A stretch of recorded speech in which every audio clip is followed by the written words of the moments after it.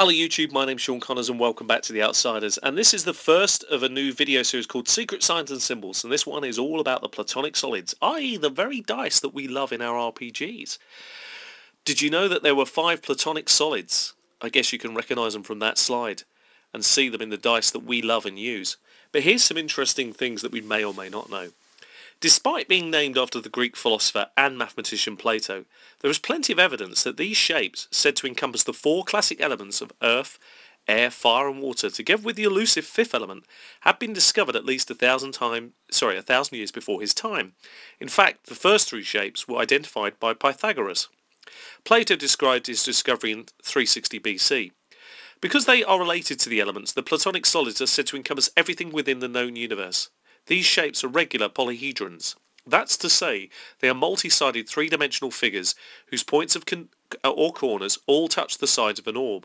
There are literally millions of irregular polyhedrons, but only 5 regular ones. Each of the elements is represented by the solid object to which it relates.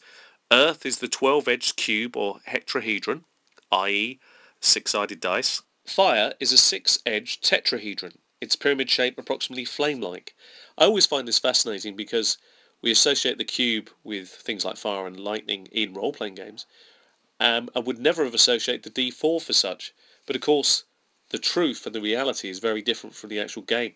I wonder if there's a game design mechanic in there somewhere just based on that alone. Fascinating stuff. Air is a 12-edged octahedron, or 8-sided dice. Water is 30-edged icosahedron. The icosahedron is a 20-sided dice. The 5th element, ether or ether, was identified by Aristotle, though it was commonly accepted in the East much earlier. Although Aristotle did not identify the 5th element with the 5th Platonic solid, the 30-edged dodecahedron is a 12-sided dice. Plato had commented that God used the shape to arrange all the constellations in heaven. One of the enduring images of the 5 Platonic solids is the model proposed by Johannes Kepler, a German astrologer working in the early 17th century at the time. There were 5 known planets, and Kepler sought to establish a relationship between these planets and the shapes of the solids. Although the original idea was abandoned, Kepler's experimentation did result in the discovery that planetary orbits are not circular.